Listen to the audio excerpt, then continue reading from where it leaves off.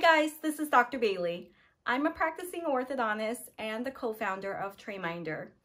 Today I'm going to go over with you my selection criteria for my patients on how often I want them to wear their clear aligners for before switching to the next set.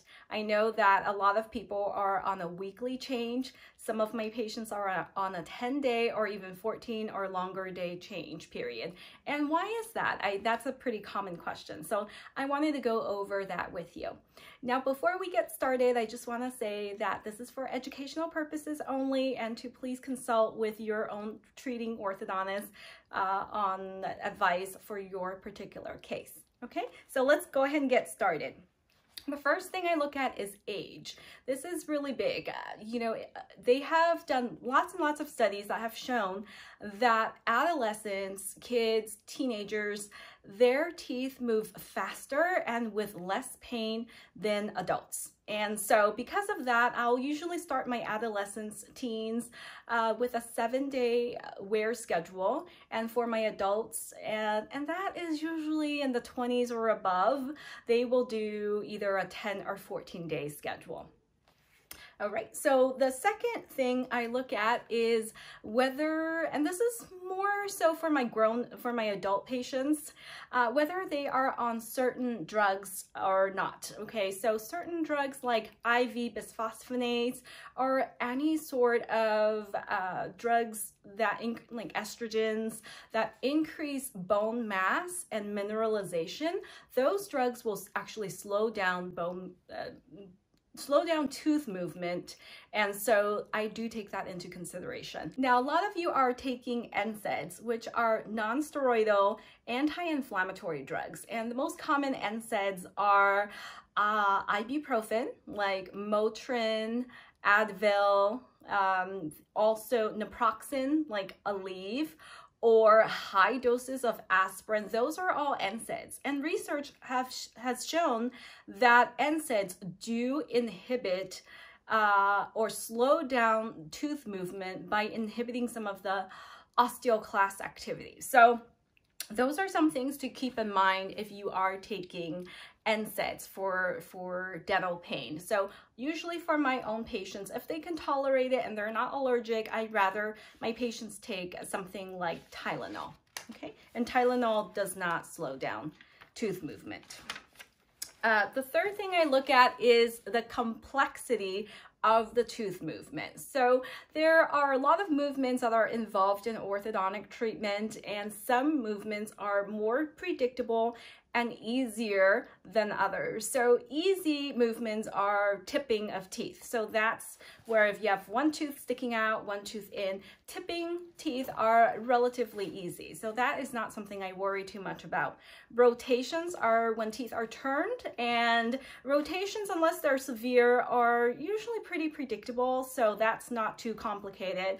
The things that are getting a little more complex are torque movements. Torque is when you are sort of tipping the root of your teeth. That's the part of the tooth that you can't see, and that torquing is a little bit more difficult of a movement.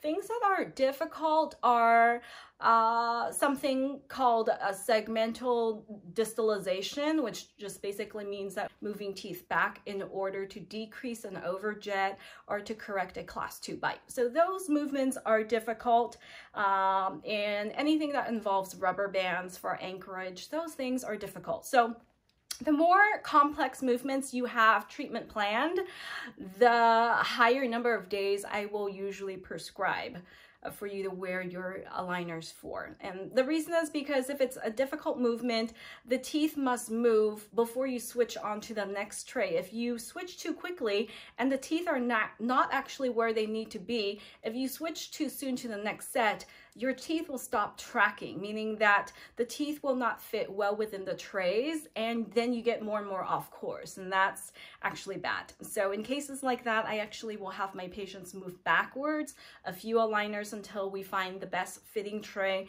and then go from there. So I really don't want to have to do that, and so I do look at each individual case carefully and kind of determine what kind of movements are planned so that I can increase the predictability of the teeth moving.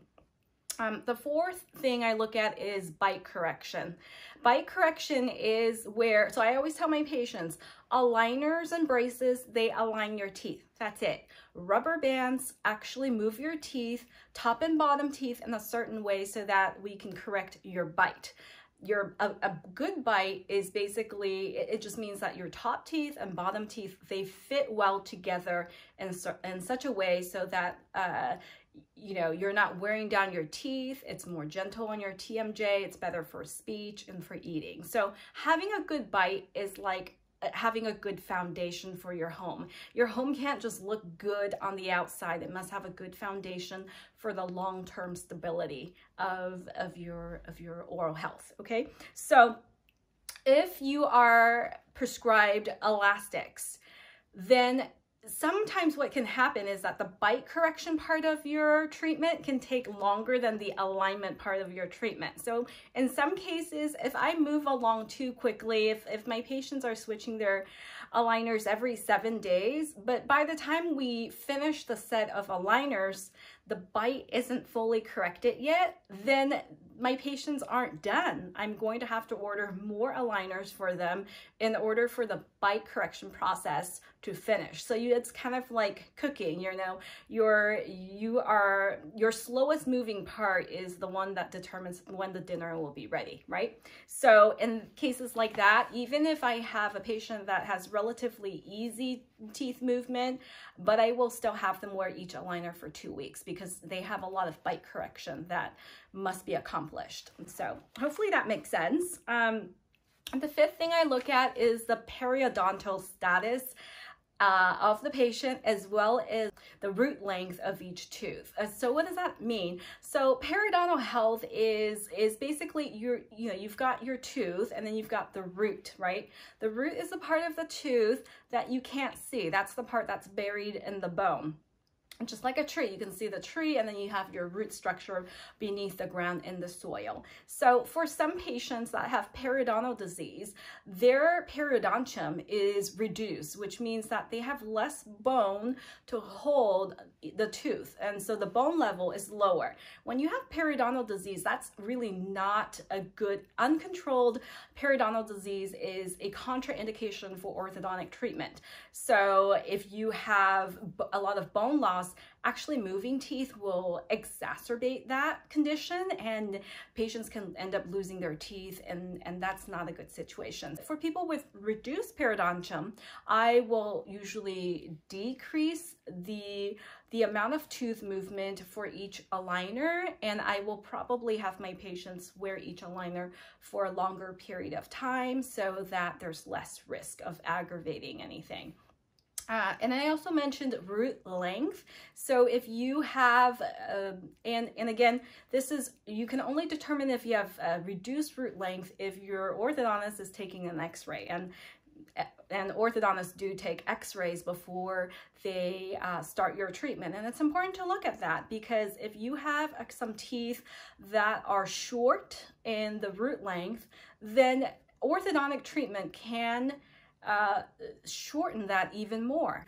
Some of my patients just have short roots, and so when that happens, I'll try to reduce or even not move those teeth if possible, or I slow treatment down drastically and increase the number of time they wear their aligners for. So these are really important considerations because if you're not careful, too aggressive of movements, you know, whether it's the movement itself or too fast of changing your aligners can lead to mobility, which is where your tooth starts to get quite loose, and you can even have you know, loss of teeth and other undesirable effects. So please be careful with that. The number 6 thing that I look at is patient compliance. And, you know, I always tell my patients that the wear time is more important than the amount of force you put on a tooth, okay? And I'll do a little video on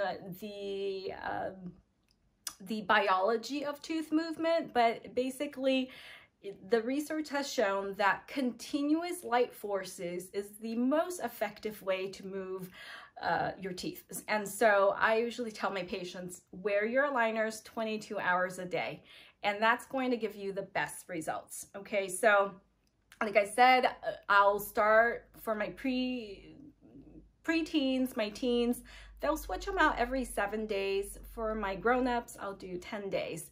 But I will usually tell my patients, hey, you know what? I'm going to start you off on the ideal, which means that, you know, I'm going to assume that you're going to wear your aligners 22 hours a day. And the reason why I do that is because people are the most motivated at the beginning of anything, your exercise routine, you know, your clear aligner therapy. So if they can handle wearing 22 hours a day and they get into a really good habit, then chances are they're just going to go ahead and continue on that schedule.